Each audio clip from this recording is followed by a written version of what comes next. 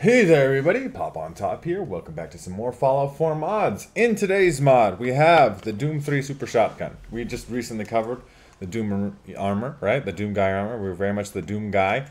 And now we have the Doom 3 Super Shotgun. It's not maybe my favorite Super Shotgun design in Doom's history, but it does look very nice. It's essentially just like a reskinned double barrel though. It does have some chunkier noise, but it does essentially function like the double barrel Doom.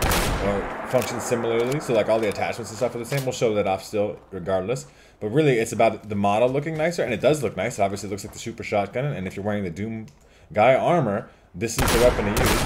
I think I pissed the bugs off down there, so alright bugs, let's just show this thing off real quick. Hello dog, you yell at the bugs real good.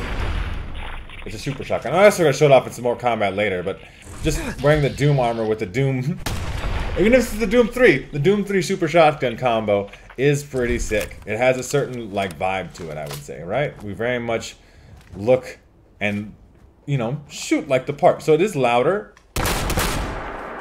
It's supposed to be louder and more boomier than the regular double barrel shotgun. I don't know if I necessarily feel that, but that's also because I have, like, sound mods and stuff on that change the sound file. Anyway, but it is a nice chunky shotgun. Shotguns are my favorite weapons ever in video games. It's, like, up there. It's got to be number one. It's got to be number one if I think about it. So I do want to show off you can craft this for yourself at the chemistry station while we're looking that up. The mod does weigh in at about 43 megabytes, so just for relevance in case you care about that kind of thing. You do need, you know, a decent amount of components for this, but no perk requirements, and it essentially functions, like I said, exactly like the double barrel. You have your base double barrel stats here, but we could show off some of the customization here, and that's some of the coolest parts about this. Is even though the customization is all the same. You go all the way up to advanced receiver, you go long barrel or short barrel and stuff. They do look different. Like the full stock here has some writing on there. What does that say on there? Been to hell and back. That's what it says on there. You can put glow sights on there, you know, your reflex sight, all that stuff.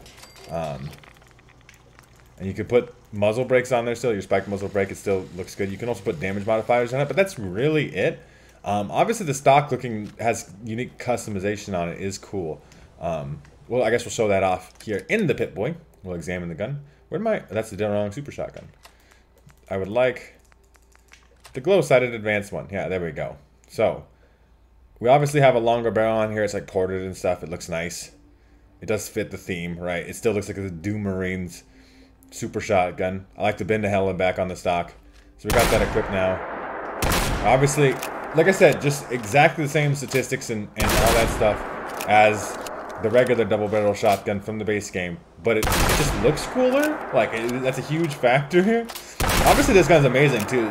People underestimate how powerful the double barrel is, but like when you get that advanced receiver on there and you maximize that fire rate. I really like the glow sights on this too, just like a nice little red. I really like the sights in general on this gun. Not that because you can never aim down sights in Doom, right? Really, right? Like, so like the fact that it has sights is good at all, right? And the sights are nice little shotgun sights, but obviously you could just kind of hip fire the thing. We're gonna go hip fire the thing, because we're going to go shoot some stuff, because why not? And I will see you guys when we get there.